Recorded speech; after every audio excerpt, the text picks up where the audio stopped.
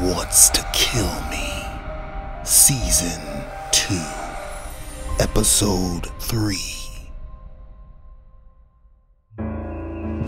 Darkness fell upon the city due to a powerful thunderstorm that left the town without power. The only light source was the lightning that flickered upon the two demonic creatures, also known as Crazy Mary Slaughter and Detective Jackson, as they lay cuddling in the most disgusting embrace.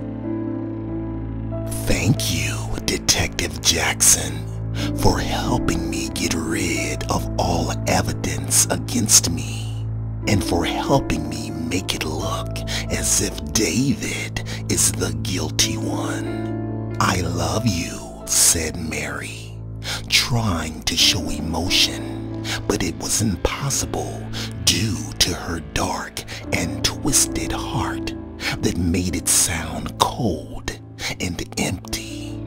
I can't wait for the day when David is convicted of murder.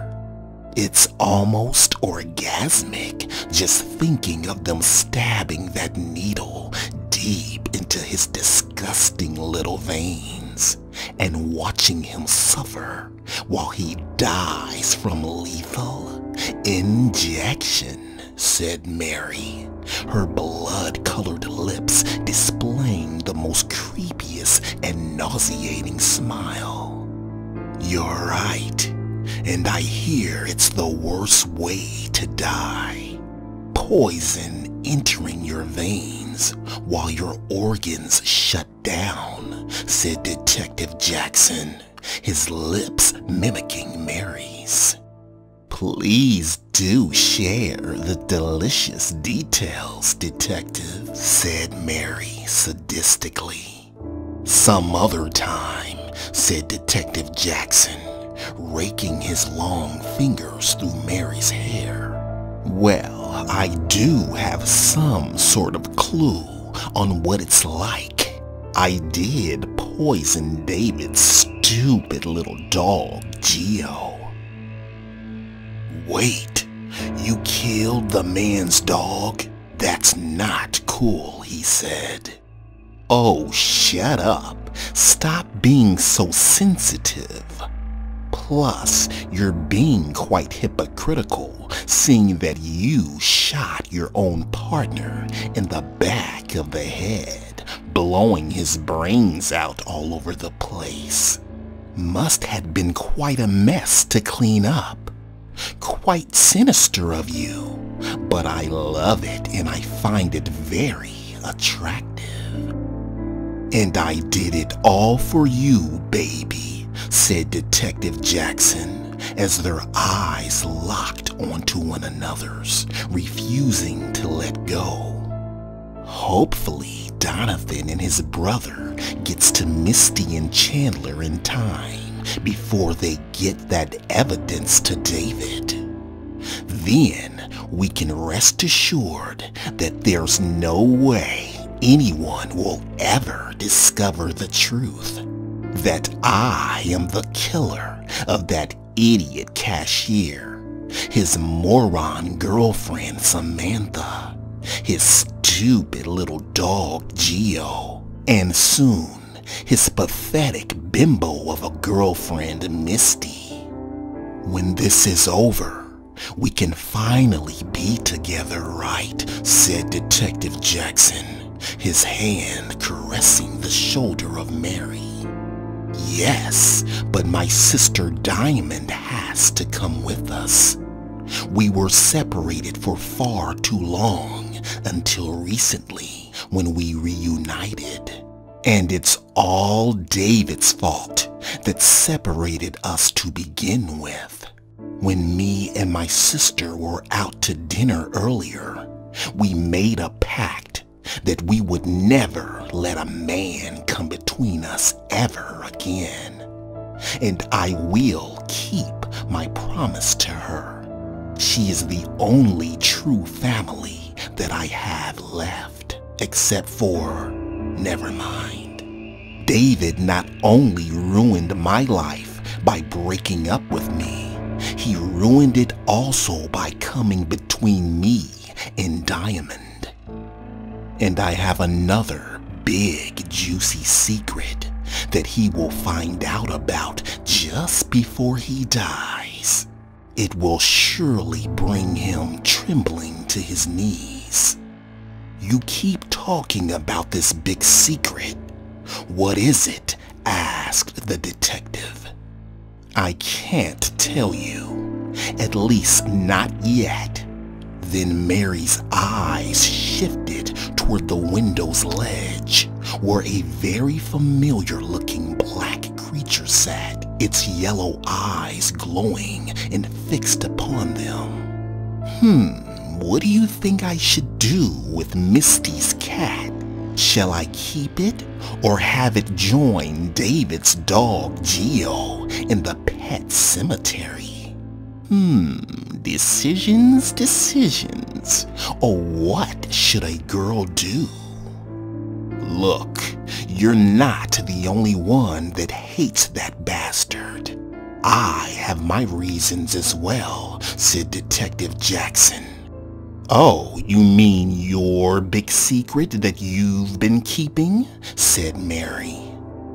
Tell me your secret and I'll tell you mine.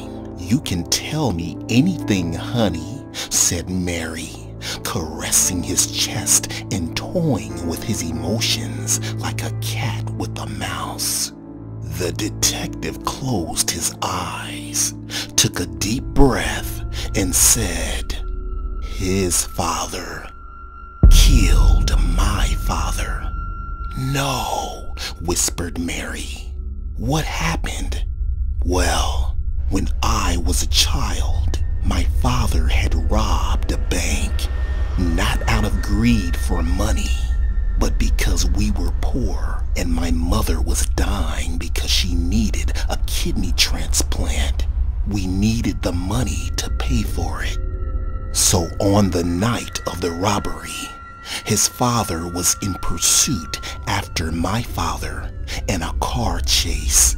He had gained speed on my father, and that's when it happened. He aimed his gun at his back window and pulled the trigger as the bullet went through the back of the windshield, entering the back of my father's head, ending his life immediately. When my mother found out, she couldn't take the pain of losing my father. So on that same night, she ended her life. I was the one who found her hanging, cold and lifeless.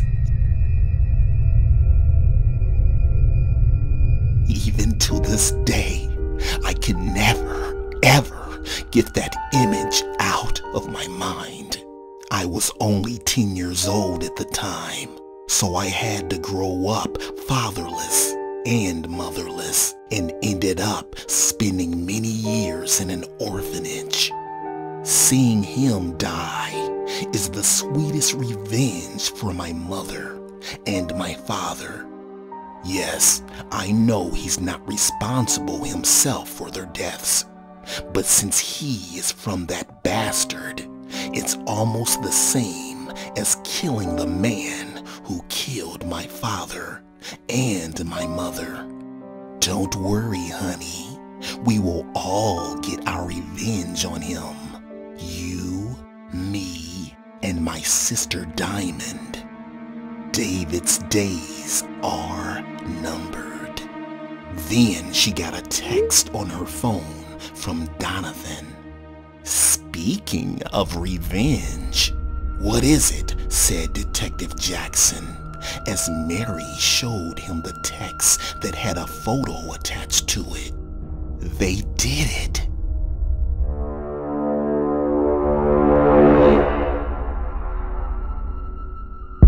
They killed Misty and Chandler. Oh, just wait till David sees this.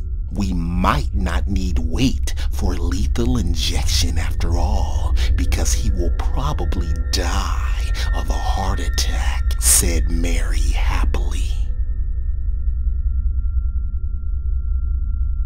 Meanwhile, at the office of Chandler Sharp.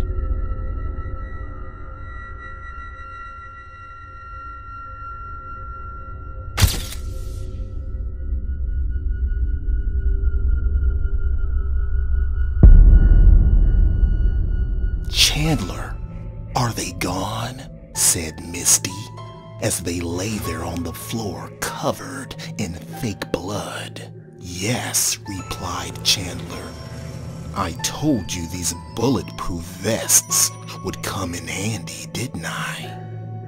And thank God for those fake blood packs that made it look like real blood, said Misty, as they rose to their feet. Well, I can't take credit for the blood. All credit goes to my brother, since he is a movie makeup artist in Hollywood. We need to get the hell out of here right now, though, said Chandler. You're right. There's no time to waste. We need to get this evidence in the right hands in order to free David before it's too late. Let's go, said Misty.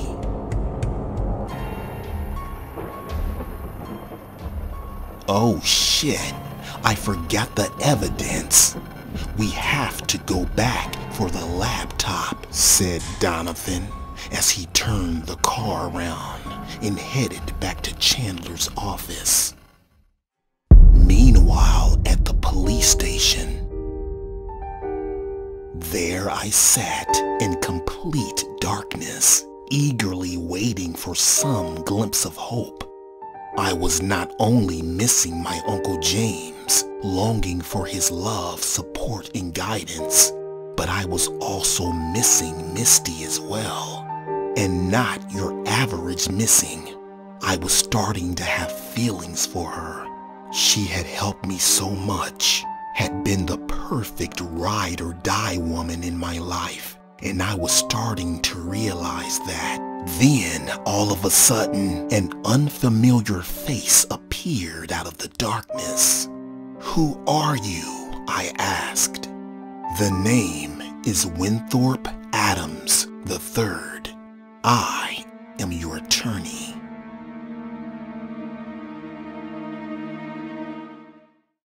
Meanwhile, back at the office of Chandler Sharp.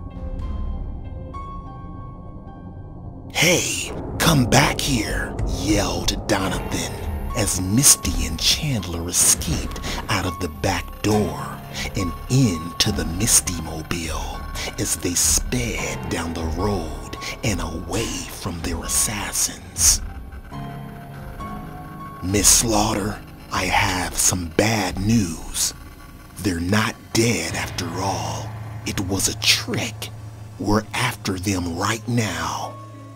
You fucking idiots. You better catch them and kill them, or you're not getting paid. Bring them back to me in pieces. To be continued.